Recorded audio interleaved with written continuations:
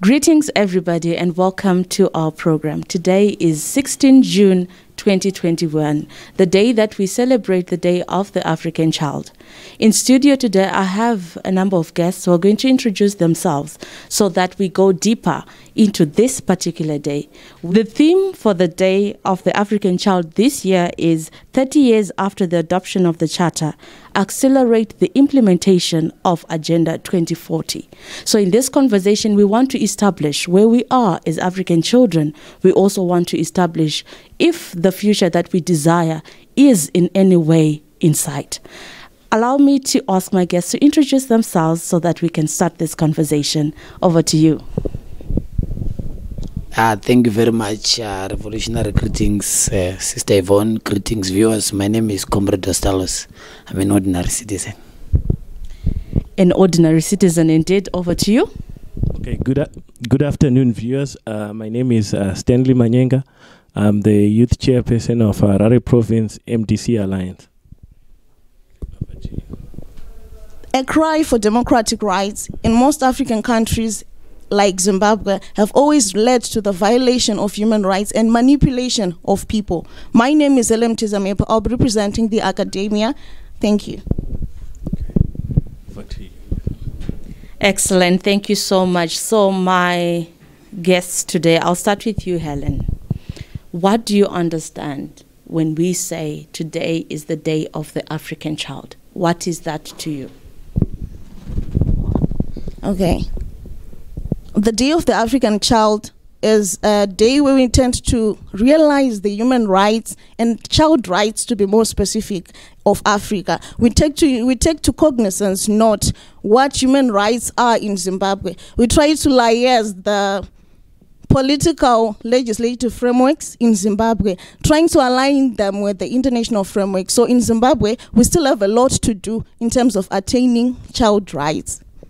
Excellent. And to you, the provincial chairperson of the MDC Alliance, what do you understand as young people when we say we are commemorating the Day of the African Child? What does that mean to you as the MDC Alliance? Thank you. Thank you, my sister Yvonne. When we talk of June 16 as a political party representing the young people, we remember that June 16 is a commemoration that happened in South Africa, whereby the students or the young people got together and decided to fight for their rights. So when we look at Zimbabwean situation, this is whereby we take ourselves as the youth and try to figure out what are the problems are there today for the young people. You look at the education system, the jobs system in Zimbabwe, the legislative system in Zimbabwe, all sort of things in Zimbabwe. So this is the day where we come to our senses as youth to think about the situation in our future. Right. Thank you. And you, Comrade Ostalos, what does the Day of the African Child represent to you? Okay, thank you very much. I think that as a student of history, the Day of the African Child takes me to 16 June 1976 in Soweto in South Africa, where students realizing what Frantz Fanon was writing in Algeria, that each generation must out of relative obscurity discover its mission, fulfill it or be betrayed. They chose the former, that we have discovered our mission in South Africa against white secular racist regime. That as young people we are tired, and they resisted dictatorship of the white man, and more than 300 up to 700 young people were killed resisting what began to be a revolution to liberate South Africa. So as Africans and Zimbabweans in particular, we celebrate this day for the following reasons. Number one is that we celebrate the spirit of activism that young people are, and at all metro times are agents of change. Number two, we celebrate this day fundamentally because of people-to-people solidarity, that we are Africans and young people in the entire globe must give each other solidarity. That's why we stand with the oppressed people in Burkina Faso. We stand with young people in Western Sahara and other countries that are suffering from colonialism in the post-independent Africa and the world at large. So we celebrate this day also thirdly because of our ideological inclination. For us in the democratic movement, as the commander said, we're a social democratic alternative, and one of the social democratic values is justice. The other one is solidarity, the other one is freedom.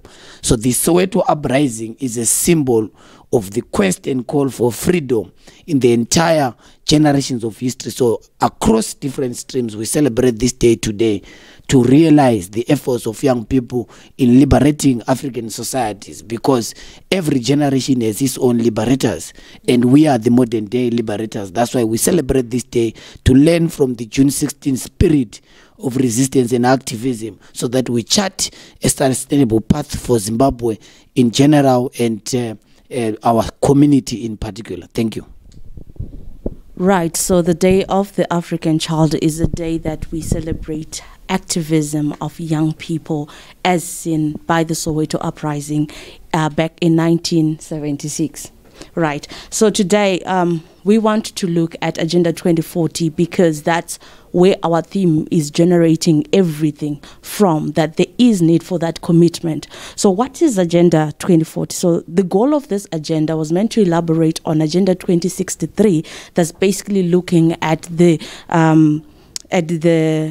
rights of children. So it is there to elaborate on aspects of Agenda 2063 relating to children and accelerate efforts towards the implementation of the African Children's Charter. Importantly, it aims to restore the dignity of African children and improve their lives on the continent. So the question is, 2021, have we as Africans made sure that the rights of the African child are upheld? Where are we today? When this whole agenda was put in motion, there were questions and there were concerns that continue to rise in Africa. But we want to look at today, in Africa, in Zimbabwe, in your community, in your neighborhood, and ask, are the children's rights being upheld? If you're just joining us, we are talking to young people in Zimbabwe on the Day of the African Child. Today, 16 June, and we are commemorating this day under the theme that I've specified, and it will be there on your screen right now. We want to look at that commitment to aspirations that have been raised in Agenda 2040. Helen, as an academia and as somebody who is passionate about children's rights, when you look at Zimbabwe today, do you feel that in any way we have made any strides in the protection of children's rights across the board, not just political, but even socially? In Zimbabwe, we've seen young people being taken and killed for ritual purposes. We have seen schools being closed down, even vaccinations just taking place, in mass, sometimes without the knowledge of parents and etc. Do you feel that the rights of the African child has been and is being upheld? Okay, thank you, Yvonne. I would want to say that in the context of Zimbabwe and most African countries, we have actually played a plea. We had actually come to a point where we should kickstart the realization of child rights. What I have in mind is that the political background in which we live in, we need to consider the economic background too that we live in, and largely we need to consider the global background that we are in. When we have children having their rights when we have children's rights being realized in other countries or globally, does not necessarily mean that in our own context we have child rights being realized. Let's take, for instance, would you agree with me if I say that is independence an act of democracy, or is independence democracy? We cannot talk about child rights today in a state where we don't even have democracy. In this, I'll start by saying, is independence an act of democracy? Or when we are said to be liberated or non-colonial anymore, do we stand to have independence? Or do we still have democracy in Zimbabwe? Because when we are talking about those child rights in Zimbabwe, we need to know that it has been globally realized. So in Zimbabwe, how far have we gone in terms of realizing child rights? How far have we gone protecting the child rights of each and every child in Zimbabwe? Let's take, for instance, they're talking about the issue of education as a basic right. In Zimbabwe, we have a lot of children, let's say in the marginalized areas, who are not even going to school. Taking cognizance of the COVID-19 pandemic, we tend to know that some students have not even been in a position to go to school, let alone about the economic or financial constraints that they are facing. Education is a basic right, even when we are in the pandemic. We have shifted to digitalization of everything, but then we tend to take note again of the digital divide. How many of the children in rural areas, how many of the children in marginalized areas can afford to be online for education? How many are trained to teach online? When we have such violation of rights in Zimbabwe, it shows that we still have a lot to go. We need to calculate a lot of rights, and we need to cultivate much for the improvement of those rights. Because you cannot talk about basic education ignoring the right to be healthy. The Constitution of Zimbabwe in section 81, subsection 2, it states that every child in Zimbabwe is supposed to be educated. We're plotting it as a basic right. But then what has the government done to make sure that everybody realizes the right to education? What is it that the government is putting in force? Because in most cases, we have theory than practicality, where we have, where we tend to have children being motivated to go to school. But then, are there teachers there? Taking into cognizance about our economic and financial situation in Zimbabwe, it is much characterized by strikes. So when we have that, we cannot assure the country and the citizenry that we are going to be having basic education. Taking it down, we can have children educated, but then what after that? No employment. So we can talk about these rights, not only focusing on, not short-sighted. We need to be people who are focused also on the future. What is it that our government has done? Which policies have been framed to make sure that employment is created for these generations? Because in as much as we are democratic, in as much as we might talk about independence, do we still have it? Or do we really need to cultivate traits of democracy? We need good governance so that we ensure that rights of these children are protected. We need to have let me talk about this, the media. The media is the one that reports to the citizenry, right? They need to tell us current issues on how children are learning. They need to tell us issues on how the economy is being run. But when the media, as the fourth estate, is not independent, we might not be in a position to talk about basically any right. According to my own understanding as an academia, I think when you're talking about the word healthy, it encompasses social well-being, emotional well-being, physical well-being. How far has our own government gone in that sector? How far do we see the government acting to promote healthy conditions for these children? So I would want to say that there is a lot that needs to be done. Thank you. There is a lot that needs to be done. Democracy does not necessarily mean that children's rights are being protected, neither are they being upheld. Thank you so much, Helen. And also thank you for touching on the role that the media plays. And I think as we bring to you this program, we are trying to create that environment where we talk about children's issues and where we bring the young people's issues right to the core, right? When we look at the Agenda 2021, it is about 10 aspirations. I will not go into them, but I want to come to you, Stanley.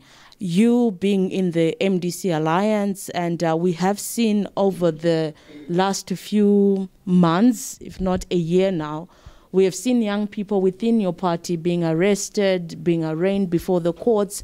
We have seen the case of the MDC trial in particular, Joanna Mamombe, Cecilia Chimbiri, and Etsai Maroa.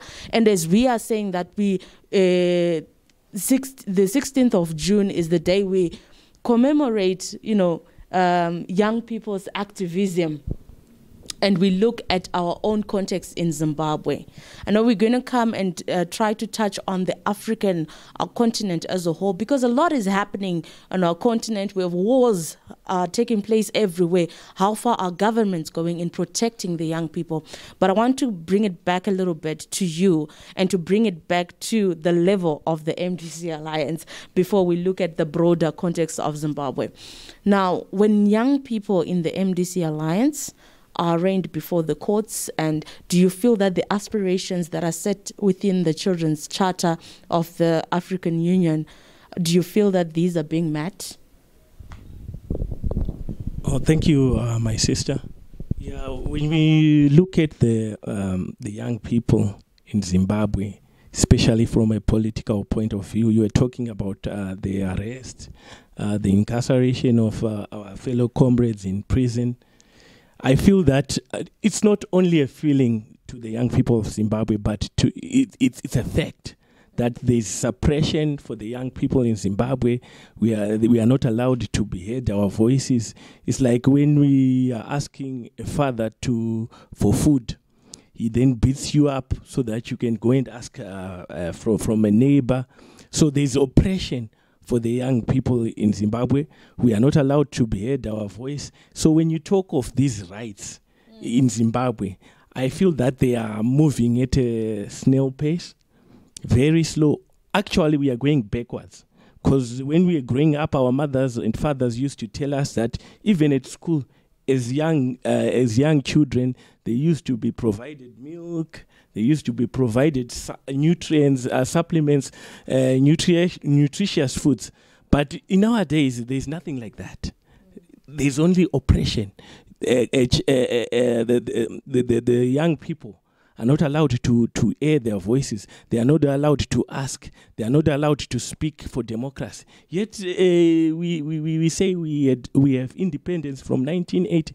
So with all these issues inside the party, it becomes very difficult for a young child, because as a party we stand for the voiceless.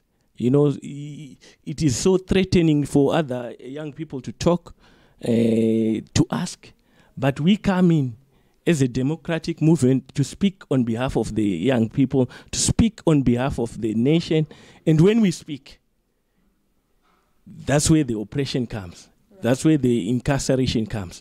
So it's very, very difficult in Zimbabwe.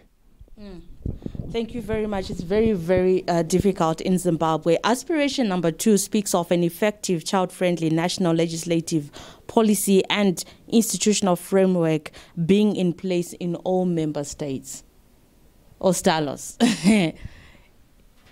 Is this happening anyway? We look at Mozambique, the war that has been taking place there, the beheading that we've seen on social media and on international media.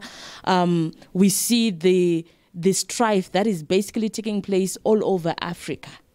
Do you feel that member states are taking this Agenda 2040 seriously? I think that the African Union, by its structure, is incapable of realizing Agenda 2060 and Agenda 2040, predominantly and primarily because of the following reasons. Number one, I think that the African Union is full of geriatrics who says agenda because they won't be there.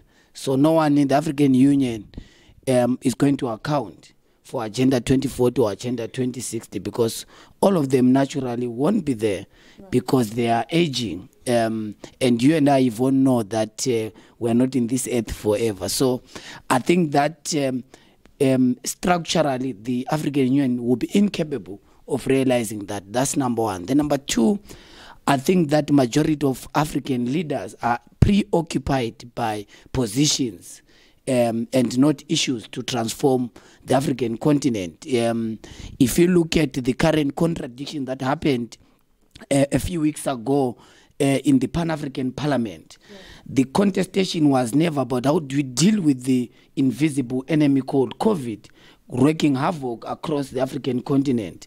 But the debate was about power. The debate was about the presidents.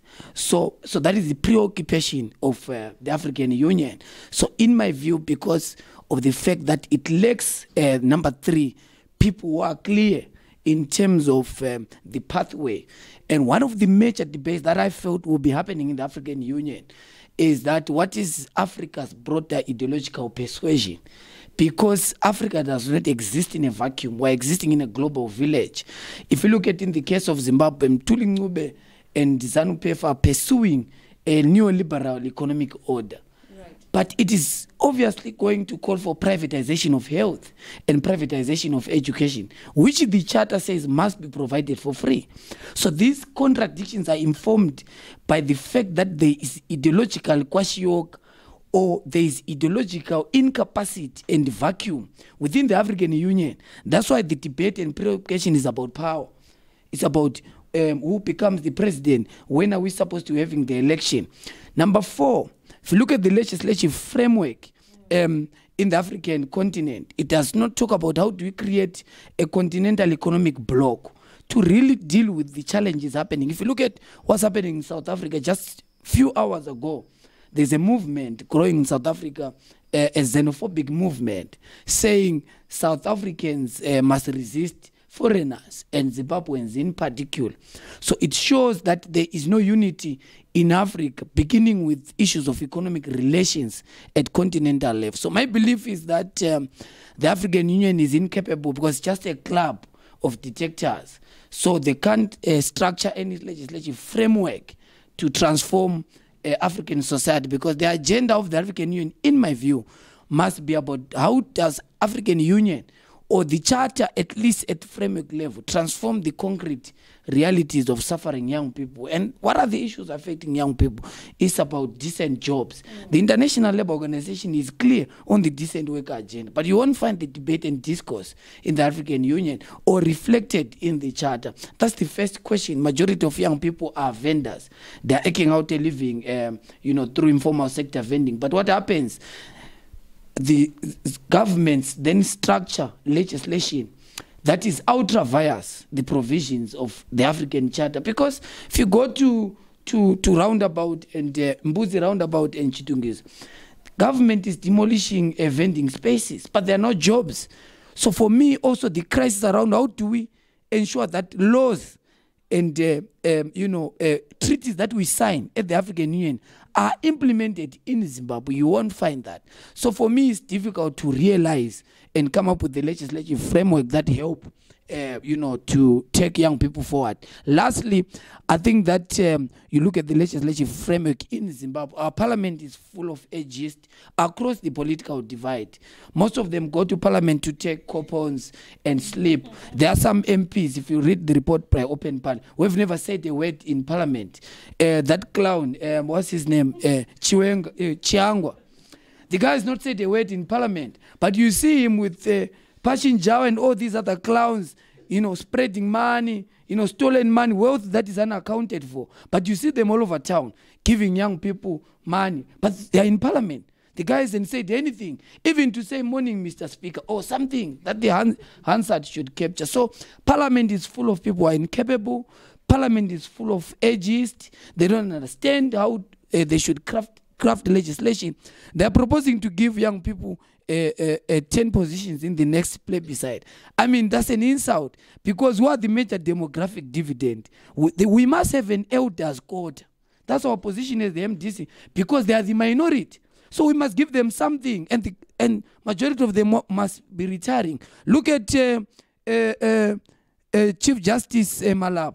He's causing chaos in the judiciary. The guy should retire and spend time with kids in the rural areas, but he wants to be there in the judiciary. So how does the judiciary transform the legislative and legal agenda in Zimbabwe when Luku Malaba, a candidate of retirement, wants to stay there? He wants to be like Tobai Watune, the guy caused chaos in the Registrar General's office. He stayed there, and there's chaos up to now. Young people don't have documents. So I'm trying to make you understand how the constitution in Zimbabwe is saying when you are 70, you must retire. So I want you to understand how these people who are in charge of the African Union and in charge of our country are incapable by virtue of them being old. They can't be heroes in two struggles. They fought the liberation struggle. They must let us lead the digital revolution, the nanotechnology revolution, the era of artificial intelligence. They must let us lead that revolution. But there is no hero that can lead in two struggles. Thank you. There is no hero that can lead in two struggles. There we're hearing the submissions by Comrade Ostalos, and he's talking about agists in parliament who are incapable of even speaking or saying a word. We talk about the elderly being the ones running our continental borders. Therefore, they are incapable of ensuring that Agenda 2040, let alone Agenda 2063, is achieved by virtue that they cannot be accountable for it, as they probably won't be around. Now, over to you, Stan. Comrade Ostalos has made some very strong submissions around how the system in itself is incapable of achieving this whole Agenda 2040 or committing to any of the aspirations that I've mentioned in Agenda 2040. Now, when you look at where we are now, what would you say should be done?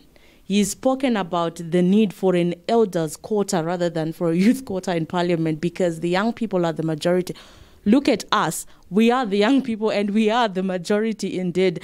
Now, how do you feel that society as it is today should proceed? Right from local level, before we even speak governmental levels, how are our societies structured, and how can we include the young people? Because if we want to build the Africa that we want, we certainly cannot exclude this particular generation.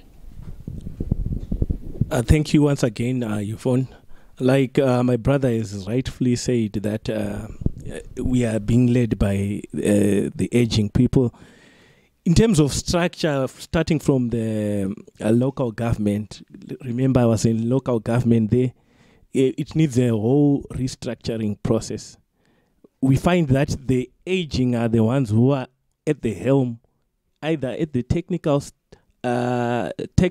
aspect up to the lower structures. They are the ones that are leading. But we are now in the digital age, and it's high time the young take up this position so that they can race the race of the digital era. Why we are lagging in the local government in terms of pipe systems, the road networks, it's because they are the aging guys that are leading. That's why there's a need. That's why there's a vacuum between the modern world and us as Africans and us as Zimbabweans. It is because the people that are at the helm are way backwards. And we are in 2021. You would imagine. I've looked at the blueprint in council, backdated from 1970 or something. I'm not quite sure. But they were estimating that by 2010, there should be spaghetti roads in town. The town should have expanded up to Rhodesview there. But you look at where we are now. This was said in a blueprint at local government. It estimated that, but we are still stagnant, or we are actually going backwards. So you find that there's need for leadership to change. There's need for the youth to take up these positions so that they can lead. That's why you find in our party that we have a young president who's willing to take the country forward. And when you look at the blueprint of what he's offering to Zimbabweans, you'll see that it's modern. The spaghetti roads, the digital system whereby we identify where pipes go through in town, and all that. So there's a very big need that we need to grasp the young to take over. These leaders should just accept that they've done their part, and it's high time the new generations take over. Thank you. Right, I see, Helen, you're itching. Yeah, I had to. Okay, actually thinking that in the context of Zimbabwe, when you're talking about this child rights and abuse, you know, it is very important for us to talk about citizens' participation. How far have citizens gone? How far has schools gone when we have a lot of students at the same place? How far have they gone in trying to advocate or navigate the challenges that they are facing? Because the moment we are in a position to identify a problem is where we tend to have a policy in the pipeline. So with Zimbabwe now, we might find out that the implementation stage of any policy might never be done. So it is very important for the government to actually have a policy system or a policy process that reaches to the implementation, that leads to the implementation, evaluation, and monitoring stage, where we actually come to a position where we're like, yes, we have actually come with this policy. Let's take, for example, the gender policy. We cannot talk about this child rights or the implementation of the Agenda 2040 when you cannot actually come up with a position to talk about these gender issues. We are from an African culture, right? So we are having a background. So in most cases, I would want to call it westernization of these African cultures. We are trying to come up with an improved structure of governance where we have Western cultures. We've been adopting much from our colonial debates. You see, we have been investing much and learning more, adapting policies from them. We actually, let's take for example this idea of policy of public expenditure systems in Zimbabwe. What is it that you can say? Do we have a point where we have transparent and accountable measures into play? It is just a talk show where we have our parliamentarians coming in to have policies being discussed far from being implemented. So we need to talk about political will. When you're talking about political will, we tend to know that much has been said, but less has been done. So in the context of this child rights, we tend to know that there's a lot that needs to be done. We cannot talk about the child when the parents are not even realizing their own goals. This goes now turn into the rights, because if you realize I've been infringed, yeah, I've been denied democracy, yeah, I don't have independence, yeah, you come to a point where you actually, you're eager to participate in the policy making systems. So as citizens, I just want to say that when you have policies being made, when you have laws being passed in the parliament, how far would you have contributed as a person? Because we cannot be talking about our rights being infringed when you cannot actually activate or you cannot actually fight for that policy to be made or right. So particularly when you're talking about this child rights, in the end, we end up talking about the whole nation at large, because the same people who are governing these children are the very same people who tend to govern the voters. I want to understand that according to the Children's Act in Zimbabwe, it states that a child is someone who is under the age of 16. Then we have the Constitution stating that a child is someone who's under the age of 18. And we also have other international bodies defining a child under the age of 18. Why is it in Zimbabwe we have that? Why is it we have a difference in defining a child? That leaves a lot to be desired, and it leaves loopholes. For example, let me say judicial loopholes. Because we need to be accountable for literally everything that we have done. Do we still have democracy in Zimbabwe to actually navigate the challenges that we are facing in trying to realize child rights? So we still have a lot to be done. You're talking about national legislative and policy frameworks that are just not in tandem with what we want to achieve. We are talking to Ostalos, Stanley and Helen on the Day of the African Child. Today, 16 June 2021, where we are commemorating this illustrious day of student activism, youth activism, the African child rising and demanding their space in society. And you have raised very fundamental issues, Helen, issues to do with legal frameworks that are not speaking to each other. Ostalos, you raised issues to do with, what do you call them, geriatrics taking over the whole leadership, and they are not in any way moving towards implementing any of the aspirations raised in the Children's Charter.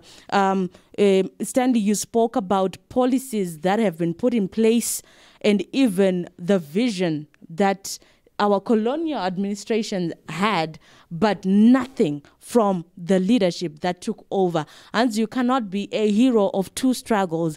You did your part. Allow this generation to take the nation forward. Now, as we come to the last segment of our conversation so that we can wrap this up, there's some very serious issues that have come out of this conversation, and I hope you're taking cognizance as a people the need for us to participate, especially in legislative and policy formulation levels.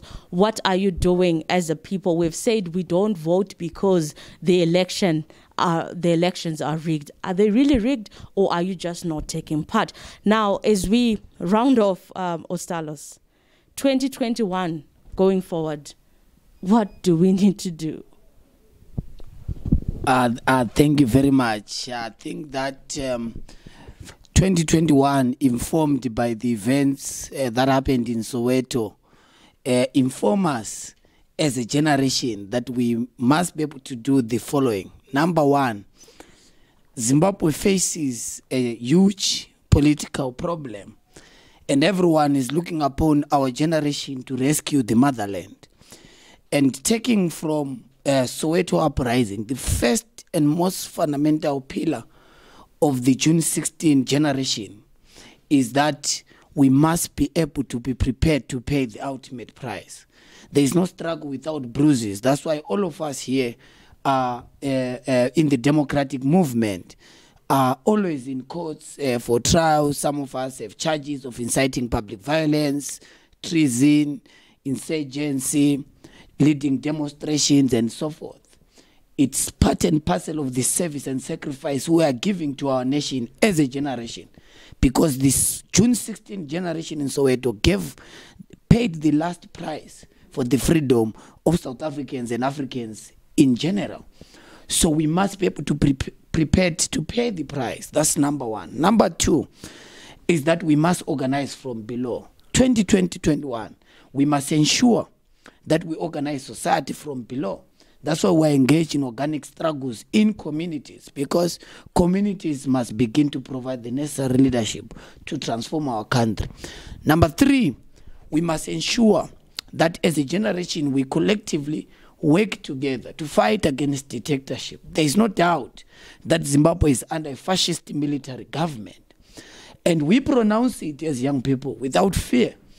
And by doing so means that we are called upon to provide the necessary leadership to deal with that crisis, because the generation in Soweto was never scared to pronounce the white monopoly capitalist racist regime in South Africa for who it was, leading to the organizing of the broader movement in South Africa to resist a racist Louis Botha system. So we must be prepared as a generation, because there is doubt, there is cynicism across in Zimbabwe, and young people are asking, what are you doing to lead society towards change? We're organizing society to resist, but cognizant of the ultimate price of what is happening in our motherland. And we can't say all is well in Zimbabwe when there are these challenges. And as a generation, we are being inspired. Our comrades, as I conclude, Makombra Ruziwishe, are in prison. They are the Soweto generation. They are in prison because Mako is not a criminal. Mako is not a thief. But he's there because he's speaking truth to power. Joanna Mamombe, Cecilia, and Netsai were abducted and victimized. These are young females who could be having life above the poverty datum line in a democratic, developed society. But they're fighting for freedoms and rights of the majority of Zimbabwean citizens. Our own commander, Obestol, was recently in prison. He's out on bail because he's speaking truth to power. So as young people, we are prepared, particularly in the democratic movement, to speak truth to power. And as I conclude, I want to urge young people that there is no struggle without bruises. We've discovered our mission. We have to fulfill it. Yes, we know there are clowns all over this country, like Passion Jawa, misinforming young people that it is possible in this country to be a millionaire without working and so forth. And that's far from it, because you can't give young people crumbs and tell them that you can make it in this country. And they've got their fictitious agenda of mobilizing and lying to the president. And it's very unfortunate, because it shows that at the presidency, we have a problem. And we must resolve this as a generation, because we can't be led by clowns. We must be able to be serious about governance.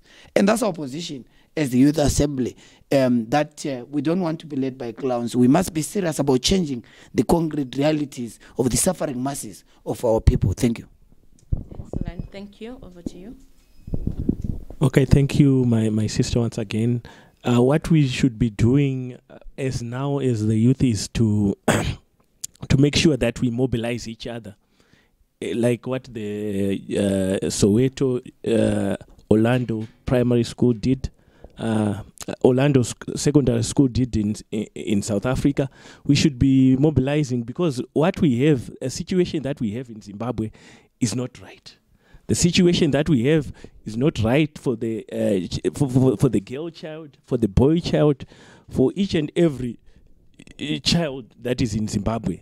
The child rights, the health rights, the education rights, you name them, we all know them. They all have been suppressed. So it's high time that we get ourselves together. From schools, you find that at schools, the ones that are benefiting from the scholarships are the same guys that have the money to send their kids to school. So it's always it's oppression everywhere, and it's time for us to rise as the youth, like. My fellow comrade has said, Ostalos, in terms of Joanna Mamombe, Cecilia, Netsai, you find Obey, even myself, we have been arrested, we have been in incarceration, we have been done a lot of things. So it's about sacrifice. It's high time the youth sacrifice in Zimbabwe. It's high time the youth go and register and vote. We need to make a difference. Look at the demolitions that are happening across Harare. There are families that are taking care from vending. What are going to happen to the children? What are going to happen to the youth? And the government doesn't have a plan for those kids. They don't have a plan for those children. And most of those kids were surviving from their parents vending, or even those kids vending for themselves so that they can go to school. So there's a whole lot that needs to be looked in by the government in terms of the youth in Zimbabwe. We need to make a difference come 2023. Thank you so much. I'll actually go back to the aspects of political will and commitment. For there to be change and for there to be favorable conditions that we have been yelling for past these years and decades, we actually need to have that political will and commitment. No one goes to vote without the political will, no the commitment. No one comes to a point where she actually activates or engage into these policy making structures without being committed. So I would like to put much effort on that. We need to have a government that is politically committed than that actually advances its own personal wills. Yes, it is that as human beings we are naturally greedy, but then let's actually try to be in a position to cultivate the needs of the public first before our own interests. And the other thing is for the commemoration of child rights, I would like to say that it is important for the parents first, that is the citizenry, to come to a position where they actually realize the importance of these child rights. Some of these children are not in a position to report because they are succumbed in the African culture where they're supposed to actually respect their parents, even in a case of infringement. It is also important to denote that children must be in a position to come up with structures. Let us have child networks. Let us have children commemorating in this. And we must have children given the platform to say and express whatever they have as their own opinions. That will actually tag a democratic nation and a democratic environment for Zimbabwe. I would actually want to add on to say it will be increased democracy for the children, as they'll be realizing their rights. Thank you. Thank you so much. Nothing for the children without the children. Thank you so much, leaders in your different capacities, for joining us today as we commemorate the 16th of June, the Day of the African Child. I realize as we're having this conversation that this cannot be a complete conversation around children's rights or the African child's rights. We need to have more of these conversations, not just in a studio setup, but in our communities, in our homes. Let's give our children the space to express themselves. That way, we will be able to give them a voice, not just in the home, but in the society, not just in society, but in the whole nation. We need to create those spaces that are child-friendly. Thank you so much, everyone, for joining us today as we had this conversation on 16 June 2021, commemorating the Day of the African Child. There is so much that still needs to be done, more than there's a lot that still needs to be done, more than just putting down policies. We need to start implementing them. And we have a leadership that is so excitable and that celebrates ratifying the act, but none that reports back towards the implementation of whatever would be ratified. So we need to start as a citizenry to hold our leaders to account. Where are we? Agenda 2040 has to start now. It's not for us to start in 2040. It's for us to start today, to start now, and uphold the aspirations of the Children's Charter. Thank you so much. My name is Yvonne Muchaka, and I've been your host on this particular conversation.